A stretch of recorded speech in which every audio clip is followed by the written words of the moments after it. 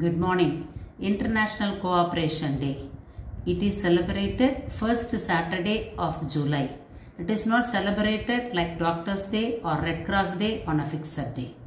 The concept of cooperation is mutual benefit and a common goal.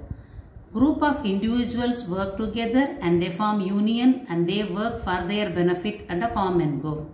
In Tamil there is a saying, கூடி வாழ்ந்தால் கோடி நன்மை. பல பேர் ஒன்று சேர்ந்து வாழ்ந்து ஒரு பொது செயலை செய்யும் பொழுது அனைவருக்கும் அது நன்மை தருகிறது.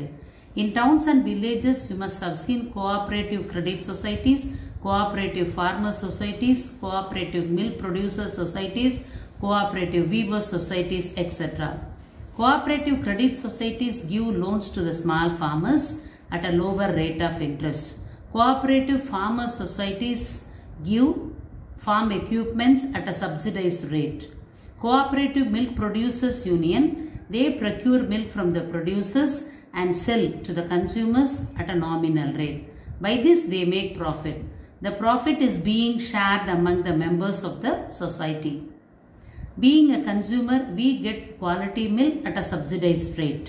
In a global arena, the developed countries, developing countries and the underdeveloped countries work together for poverty eradication, environmental issues, etc.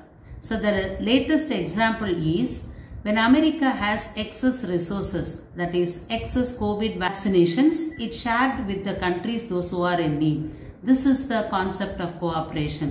So the developing countries and the developed countries work together for the development. As a student, how can we make use of the concept of cooperation?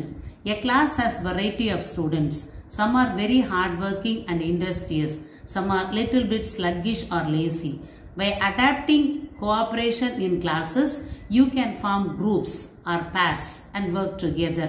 Those who are very clear in concepts can help your friends, those who have doubts. We can coin a word for this moment which is called each one teach one. So by this everybody can bring the best from them and come up in life.